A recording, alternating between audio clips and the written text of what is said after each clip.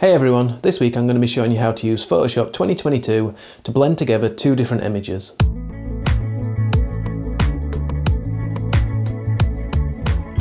So it's great when you go out, get that perfect shot, brilliant lighting, perfect composition, no distractions in your image, and it's done all in one shot. In reality though, it doesn't always work out that way, and sometimes we have to do a little bit of editing in Lightroom, in Photoshop, afterwards to enhance the image.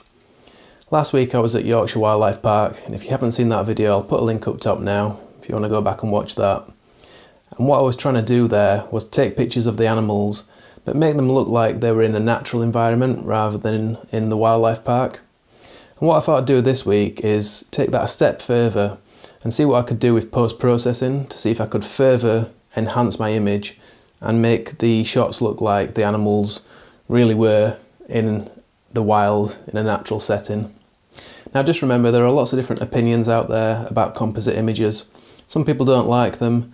My own personal opinion is that they're fine as long as you're A, upfront about what you've done to the image, and B, all of the different parts, whether that's 2, 3, 4 or more parts of the image, are all your own images. So no taking stock photography or images from the internet. It's all your own work that combine to make that image. So let's have a look and see how you can create a composite. Okay, so this is the image we're going to work on. This is an African lion. It was sleeping 5 minutes prior to this shot, but then it woke up, had a little wander around, and then let out this almighty roar just to let the crowds know that he was the boss, I think. And yeah, I was in the right place at the right time, so I was quite pleased with that shot. But the background, it's a little bit too green. I think if this was in the natural environment, some kind of African savanna, that grass might be a little bit more golden yellow. And these really kind of bush things at the top don't look quite right, so we're going to try and fix that. Now I don't have any images of an African savanna, unfortunately, because I've never been. But I do have this image, which was taken at the end of last year near Kerbar Edge in the Peak District, and I'll link up top to that video if you haven't seen it. And I think this might be a little bit closer to a more natural setting for my lion. And what I'm going to need to do first is get rid of this stag in this image. So to do that I'm going to use the lasso tool, which is up here, third one down on the left. And I'm just going to quickly draw an area around the stag.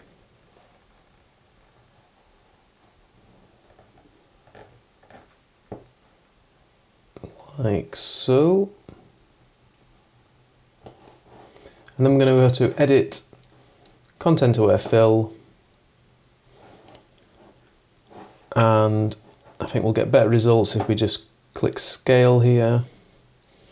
It'll just help to get some of those grasses the right size. That's looking a little bit better, but still not quite right.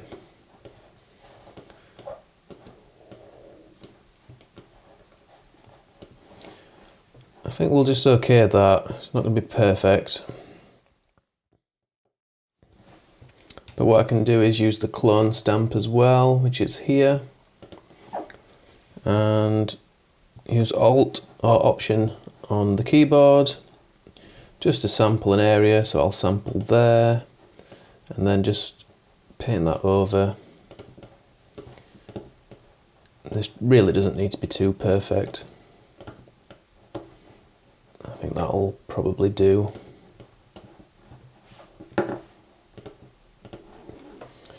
Okay, I'm just going to flatten that into one layer and then drag that into my other image.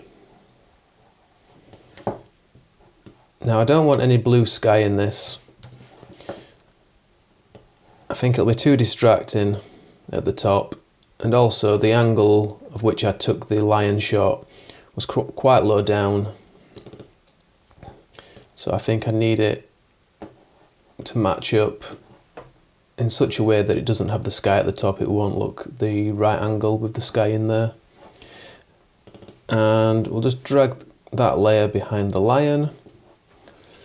And what I need to do now is isolate my lion from the background. So I'm going to click on the fourth tool down, which at the moment is the magic wand, but I'm going to change that to the object selection tool.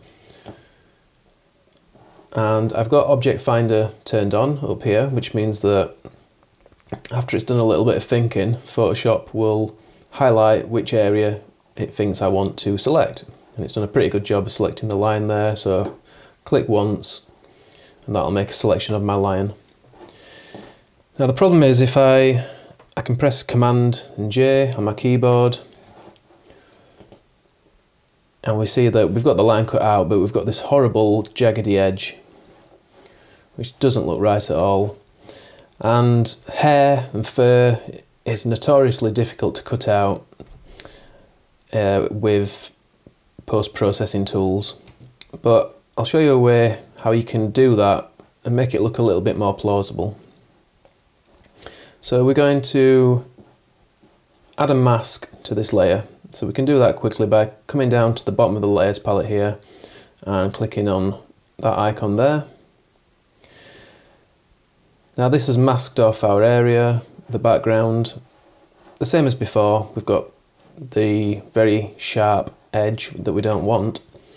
However, what we're going to do is click on Select and Mask here in the Properties palette. You can also click up here on Select and Mask when you're using the selective tools. And if we go to View up here and select on Layers, we can see our background as well as our lion. And then what we want to do is bring up the radius slider.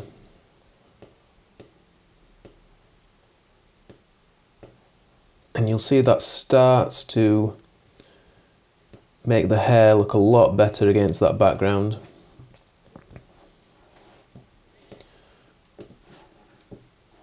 And we can feather that a little bit if we like. That'll just blur the edges a little bit and soften it. I don't want to do that too much. We can also experiment with the contrast. If we bring that really far up, we start to get a more sharp, defined edge. We're probably better with a less defined edge, so I'm going to bring that back down, maybe to about 3%. And that's not looking too bad now. And we can also use Shift Edge. If we bring that down, it'll just bring our selection inside of its own boundary, if you like, and just get rid of a little bit more of that outside area so it blends better with our background. I'm going to bring that to about -33, I think. Okay, that's not looking too bad. So I'll click OK, and we're starting to get there. But what you often find when you're trying to combine two images together is that your foreground subject, in our case the lion, and the background don't match very well in regards to colour and luminosity and saturation and that kind of thing. So what we need to do is use a filter which was introduced quite recently to Photoshop. It's one of the neural filters, so if we go to Filter, Neural Filters, and then down to Harmonization here on the right, click this little toggle to turn that on, and up here on the right we can select a layer, and this is going to be our reference layer. And what that's going to do is analyse the colours and luminosity and things of layer 2 and apply those to layer 1. So you see the lion has changed colour slightly now. It's perhaps a little strong, so I'm just going to bring the strength down here to about 50, I think.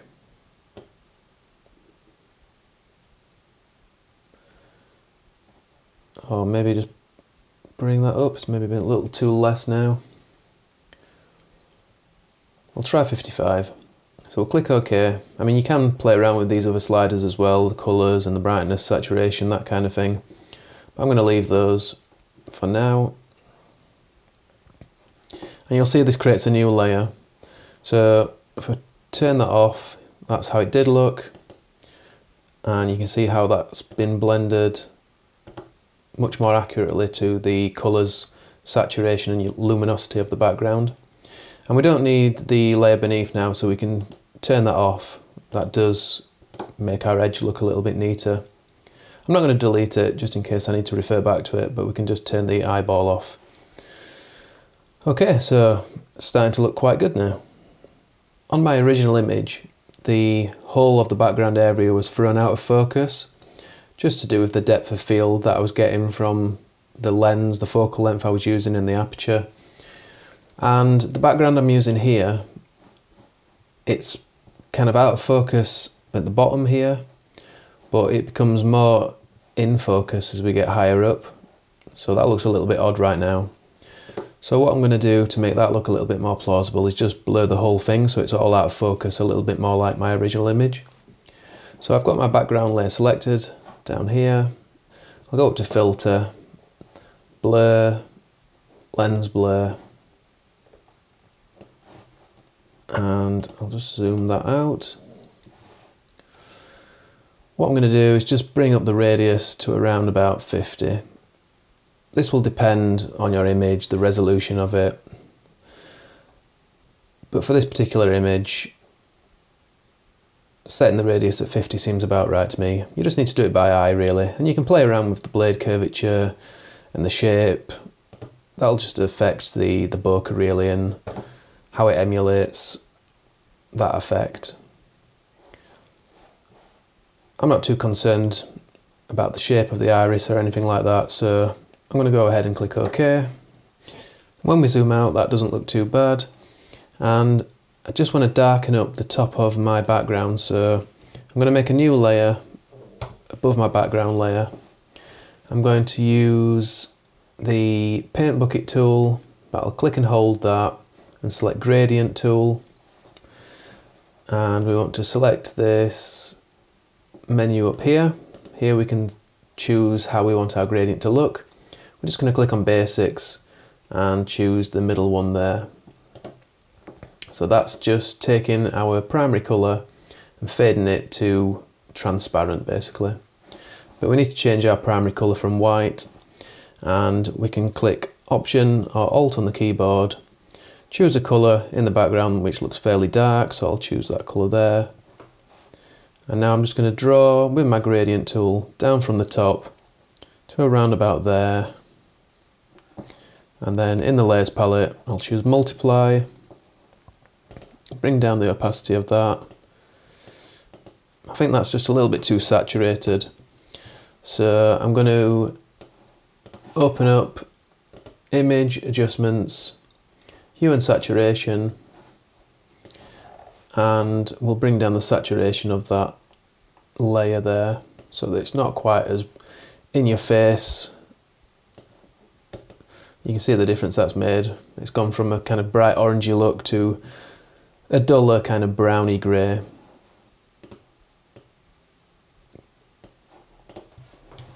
I'll maybe stretch that down as well. And there we go, I think that's the final image.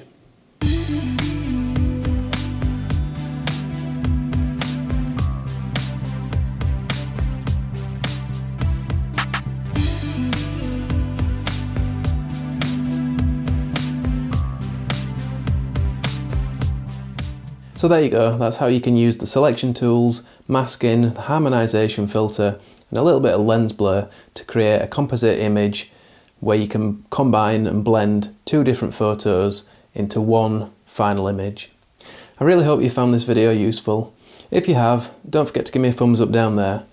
And as I say every single week, if you're not already subscribed and you'd like to do so, you can also click down there on the big red button, or over here on my face, and that way you'll keep up to date with everything I do every single week. There's a new video every Sunday morning, 10 AM UK time.